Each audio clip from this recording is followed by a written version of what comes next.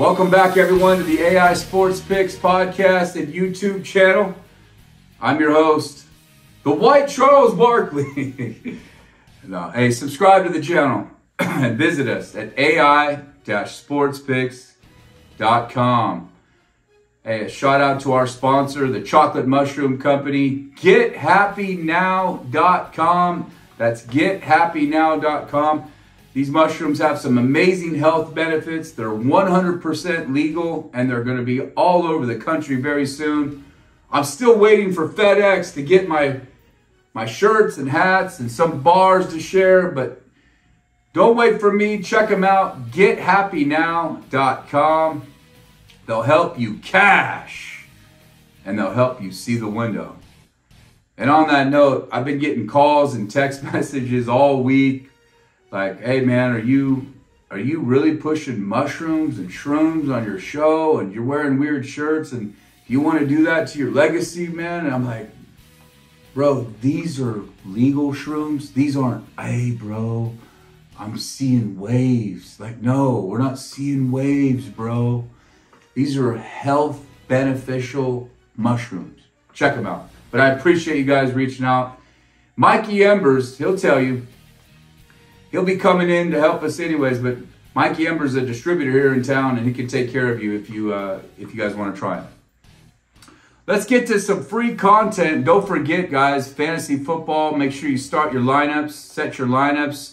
There's an early game tomorrow, again, as Buffalo is on the road to face Jacksonville. Jacksonville's actually been there for 2 weeks. It's the first time that NFL has let a team play back-to-back games there, and so we'll see what that looks like. I would probably have to side with Jacksonville plus the 5.5, but I'm not going to sweat out Josh Allen. Boy, Josh Allen is on fire, and so are Buffalo. It is a short week for them. They are coming off an emotional divisional game, right? And so they got to go across the pond. They're going to lose a day of travel. They got to get a day or two of recovery. It's going to be an interesting matchup, and it's the first game of the day. Just make sure you start your fantasy order, your lineups, and you're ready to cash. First game that we're going to release today, the New York Football Giants on the road at Miami. Kickoff slated 10 a.m. Pacific. 1 p.m. East Coast. Now, the Dolphins opened up at a 9.5 favorite. It was immediately bought to 10, 10.5, 11, 11.5. We're up to 12.5, I believe, and 13 in some spots. And typically, when you see a pro team that crosses that double-digit line, pros and experts come in and start pounding it the other way, and we're not seeing that at all. How can you back the Giants right now? I mean, this team, this is one of the most poorly coached teams I've seen in some time. And it's surprising because Dayball and Martindale on the defensive side, those guys, I mean, they know what they're doing.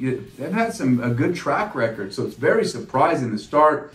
The Giants 0-4 against the spread, 1-3 on the season, with one win coming as they were down 28 points, came back and beat Arizona, which is just incredible.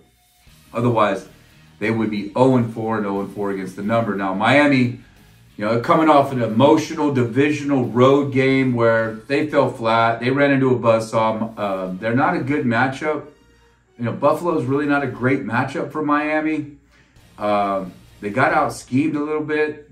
And so just out-executed. And they had a bad day, coming off a 70-piece. I mean, I'm sure they were patting themselves on the back. How could they not?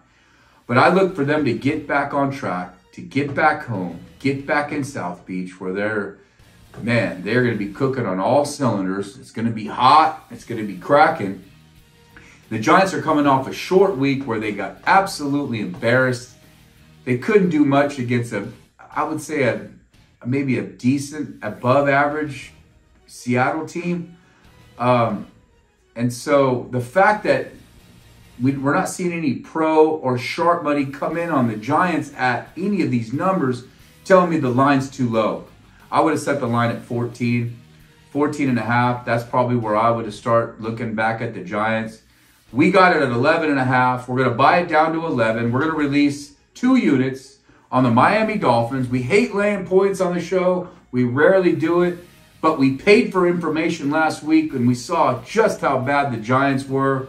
We're going to have 2 units on the Miami Dolphins, minus 11, at home to cash and to see the window. Our next game on the board is going to be Baltimore at Pittsburgh. Kickoff slated 1 p.m. East, 10 a.m. West Coast. Baltimore coming off quite a showing as they absolutely destroyed the Brownies, or should we say the Clownies. You know, Deshaun Watson decided not to play even though he was cleared medically. I thought that sent the wrong message. And obviously the message was sent because all the rest of the team took the week off as well. Ravens come in 3-1, 3-1 against the spread. And they're facing a Pittsburgh team who, let's be honest, they got absolutely embarrassed and blown out last week against Houston.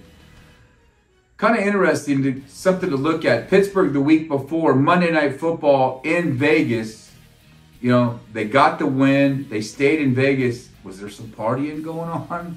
You know, did some guys stay back in Vegas? It's a trend to look at as teams that get out of Vegas, especially after night games. Are they heading to the clubs? You know, they're not recovering, because I'll tell you what, that didn't even look like the Steelers. It was TJ Watt Day in Houston. You would think, JJ Watt Day in Houston. You would think TJ was going to have a big game. Tomlin, you know, the senior coach, you got going against a rookie coach, and they got absolutely pummeled. And so we've got some interesting stats on this one. If you look at this matchup, Mike Tomlin coming in as a home dog, just Mike Tomlin as an underdog. He's the most profitable coach in all of football. I'll say it again. Mike Tomlin is the most profitable coach in all of NFL football as an underdog, as he comes in at an astonishing 55-31 against the number. Now, he's a home dog in this spot, and as a home dog, he's 17-6, and he's facing a divisional opponent. And against his own division, he's 22-9 against the spread as a dog. And what's even more crazy, I mean, this is some crazy numbers, as when you see Pittsburgh and Baltimore get together, the underdog is now cashed 11 straight. It's 21-3 the last 27, and 15-1 the last 17. Everything's lining up on Pittsburgh, Mike Tomlin, and the underdog Steelers at home in a divisional game, coming off a blowout where they scored less than 3 points, which is another trend to look at. Now, Baltimore comes in, you know, very well coached. Lamar Jackson has only beat Pittsburgh 1 time in his career. We're hoping that Kenny Pickett can, he better pick it up. And if he needs some shroom, we'll send him his way. But we're going to release the Pittsburgh Steelers plus 4.5 to cash and to see the window. So that's 2 plays, 2 home teams, Dolphins, Steelers. Let's get to another game as the Cincinnati Bengals at Arizona. We're going to go west out here where the Bengals come in at a 3.5-point favorite. It actually opened at 6. Has been bet all the way down to 3.5, 3, depending on where you're at. Now, the Bengals come in 1-3 on the year, but they're 0-3-1 against the spread. As their only win, remember, they pushed against the Rams on that Monday night. Arizona comes in red hot against the spread. They should be 4-0. As Zach Ertz, I don't know if you guys caught it. If you had Arizona last week, you know Zach Ertz dropped a touchdown. Like on the last play, the last 2 plays of the game for the Cardinals against the Niners were dropped touchdowns that would have obviously would have cashed.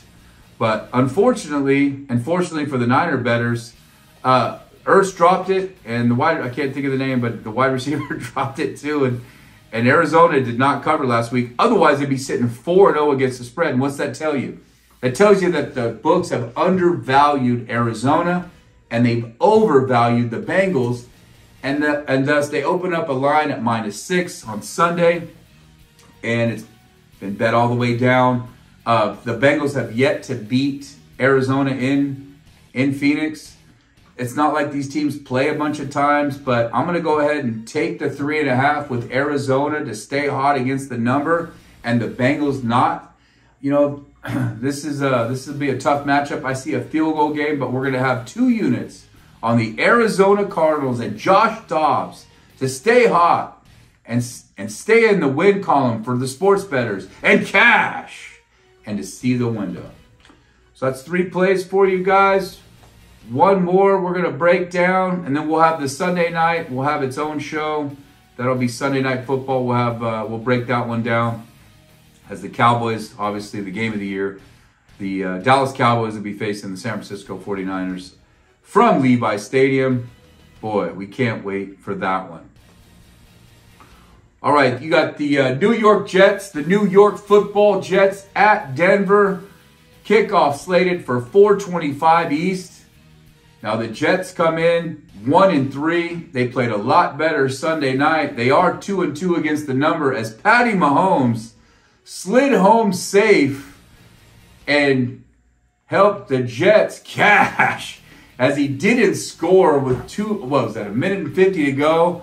I mean, if you had Kansas City minus any points right there, God, you'd want to throw up, and you hated Mahomes at that moment. But the Jets coming in, you know, you got to remember the Jets have a really good defense. Zach Wilson, can you back him on the road in this spot? I don't know.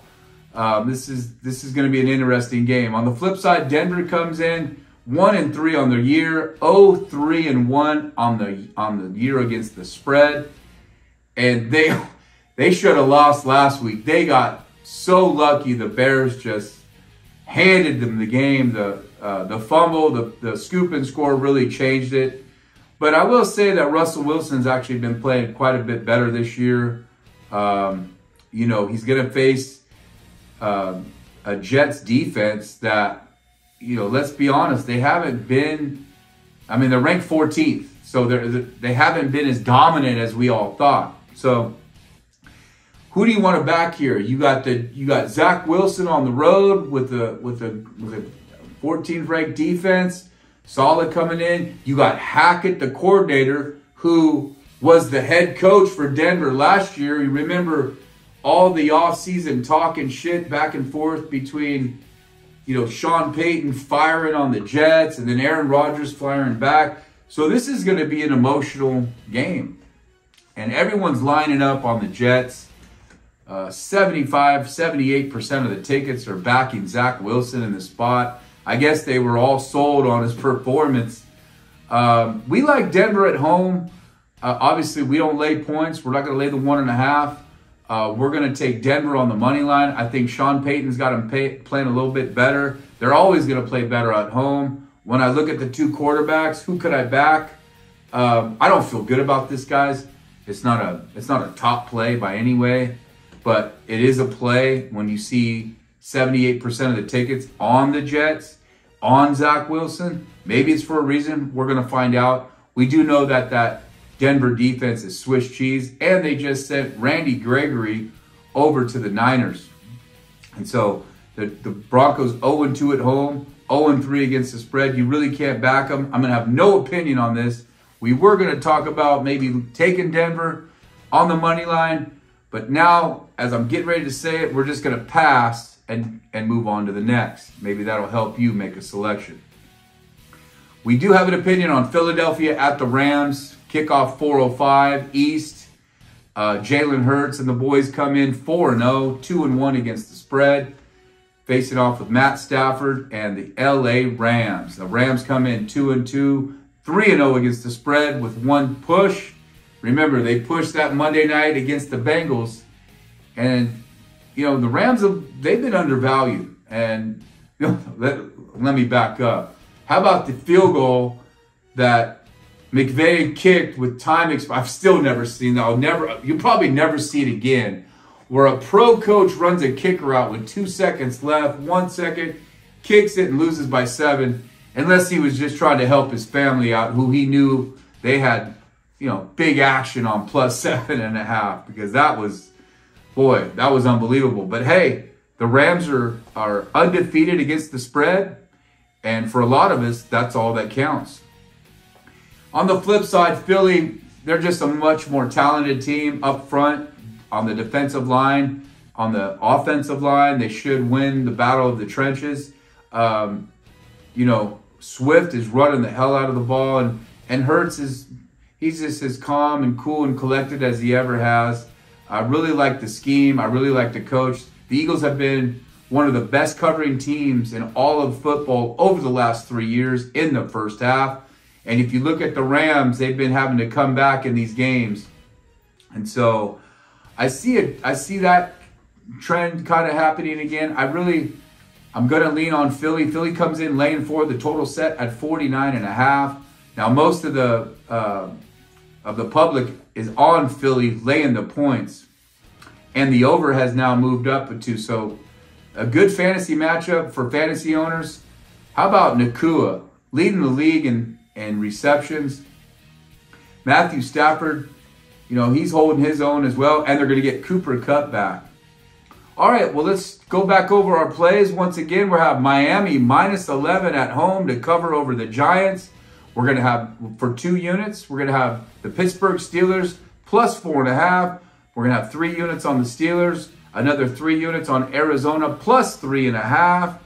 We're going to pass on that Jets and Denver game.